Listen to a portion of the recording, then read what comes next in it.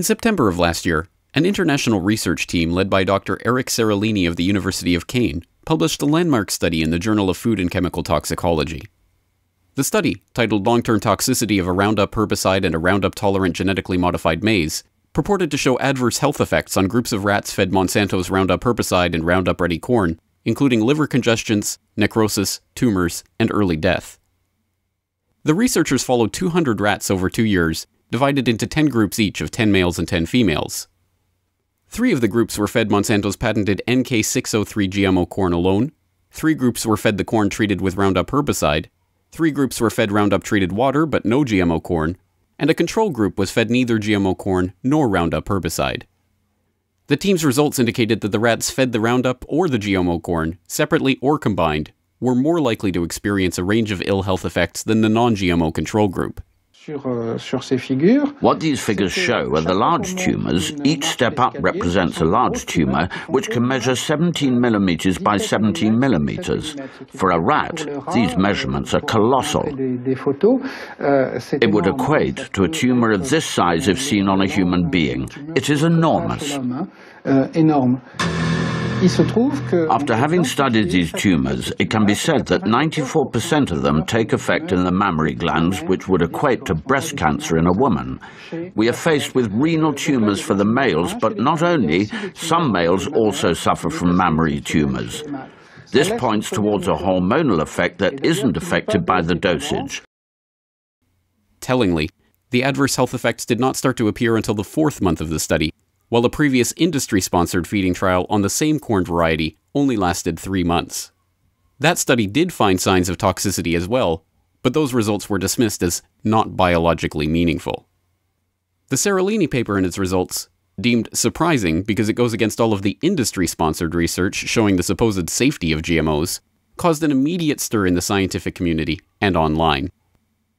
Up until now, one could have thought that the main cause of death for the tested rats was coming from the pesticide added to the corn. But what the study highlighted, and this for the first time ever, is the fact that the transgenesis itself could have killed the rats. What this means is that just by interfering with the genome of the plant in order to modify it, we are faced with repercussions that no one could have anticipated. This is enough to make us reconsider all the scientific precepts that led to the creation of GMOs. But it was not long at all before the biotech industry PR machine went into damage control mode and began smearing the study. The European Food Safety Authority found numerous problems with the French study, from not enough control rats to substandard analytical methods. At the University of California at Davis, toxicologist Alison Van Eenenem questioned the researchers' motives. I think it was a cynical ploy to exploit the scientific process to really create fear in the minds of consumers. The desperation became apparent when the European Food Safety Authority was tasked with examining the study that threatened to expose the shoddy approval process that the EFSA itself had used to conclude in 2009 that the NK603 maize was as safe as conventional maize. As researcher and author of Seeds of Destruction, William Engdahl, points out in a new op-ed, EFSA argued that Seralini had used the wrong kind of rats, not enough rats, and that the statistical analysis was inadequate. By these standards, all toxicity studies on glyphosate and GMOs should be retracted, because they used the same type and approximate number of rats as those in the Seralini study. Amazingly, despite this concerted PR campaign to smear the Seralini study, 7 expert witnesses were unable to rebut the study in a Filipino courtroom. In October, a Filipino court of appeals upheld a decision to ban Bt eggplant from the country, despite the efforts of 7 industry witnesses attempting to rebut the substance of Seralini's findings. Perhaps this is why the Journal of Food and Chemical Toxicology took the unprecedented decision to retract the study last week. Unprecedented because it goes against the journal's own express principles and guidelines for such retractions. The publisher of the journal, Elsevier, is a member of the Committee on Publication Ethics, whose criteria for retracting a paper are clear evidence that the findings are unreliable due to misconduct, example data fabrication, or honest error, plagiarism or redundant publication, unethical research. The editor of the journal, Dr. A. Wallace Hayes, himself admits that the paper meets none of these criteria. In his own statement on the retraction, he admits that he found no evidence of fraud or intentional misrepresentation of the data. Yet still, the paper is being retracted because the results presented, while not incorrect, are inconclusive. Apparently a new standard for article retraction that seems to apply especially to articles critical of the GMO industry in general, and Monsanto products in particular. It is not at all unfair to be cynical about this retraction either. On a radio program late last month, Dr. E. Ann Clark pointed out a surprising connection between the journal and Monsanto that might account not only for the retraction of the Seralini paper, but also the recent retraction of a similar study from Brazil that demonstrated the toxic effects on mice of the Bacillus thuringiensis insecticide that forms the basis of the Bt GMO crops. Then early in 2013, after the two papers had been accepted and published, a wholly new position called a deputy editor in biotechnology was created at this journal, and it was filled by an allergy specialist, Richard Goodman by name. And as it happened, this specialist had worked for Monsanto in regulatory sciences from 1997 until July of 2004. Then within months of his arrival at this journal, the two papers, which identified possible concerns with GM corn, were retracted, and most recently the one from Seralini. That a former Monsanto scientist should find himself in charge of a specially created post at the very journal that published two landmark studies questioning the safety of that company's products should surprise no one who is aware of the Monsanto revolving door. This door is responsible for literally dozens of Monsanto officials, lobbyists, and consultants finding themselves in positions of authority in the government bodies that are supposedly there to regulate the company and its actions. This list of officials includes Linda Fisher, a senior EPA official who later became Monsanto's VP of Government and Public Affairs, Michael Taylor, Obama's deputy FDA commissioner who also served as Monsanto's VP for Public Policy, and U.S. Supreme Court Justice Clarence Thomas, who served as a corporate lawyer for Monsanto in the 1970s.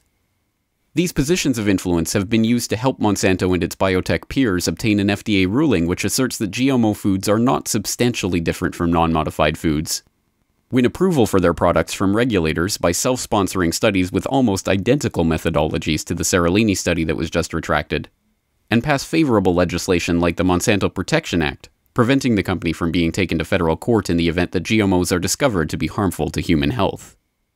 But lesser known as Section 735 of the bill, officially titled the Pharma Assurance Provision, but since nicknamed the Monsanto Rider or the Monsanto Protection Act.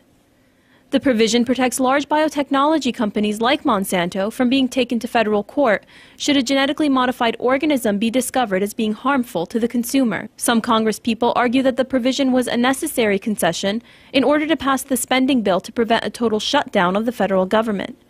In his newly created position as Associate Editor for Biotechnology, former Monsanto employee Richard E. Goodman has now overseen the retraction of two papers that had been critical of his former employer.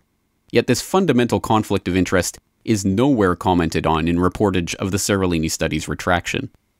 Sadly, this is par for the course when it comes to the so-called science behind the safety of GMOs. Time after time, shoddy and poorly designed toxicity studies that show the safety of these products are given the seal of approval by bought and paid for regulators, and independent studies that show contrary findings are subjected to arbitrary and nonsensical principles that supposedly undermine their validity. As a recent article at GM Watch points out, numerous GM-related studies have been retracted in the past few years for misleading and downright fraudulent research. The list of frauds and abuses continues to mount, from concerns over the introduction of Bt brinjal in India to the mysterious appearance of GMO wheat in supposedly non-GMO crops in the western United States, to the appearance of unapproved GM corn in shipments of supposedly non-GMO corn to China just this week. These types of problems have led to the outright refusal of a growing number of countries to accept genetically modified crops.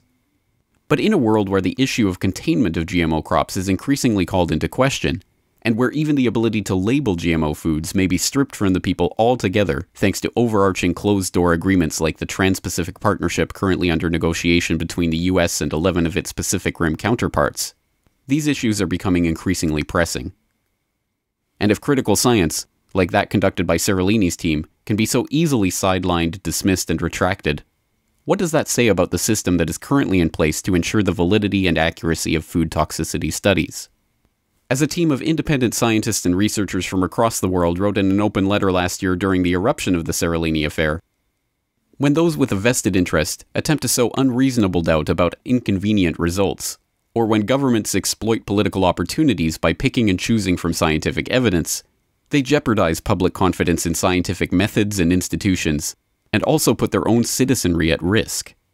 Safety testing, science-based regulation, and the scientific process itself depend crucially on a widespread trust in a body of scientists devoted to the public interest and professional integrity.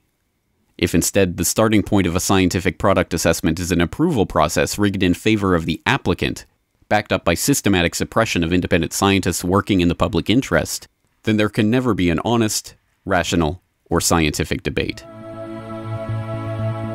This video is brought to you by the subscribers of Boiling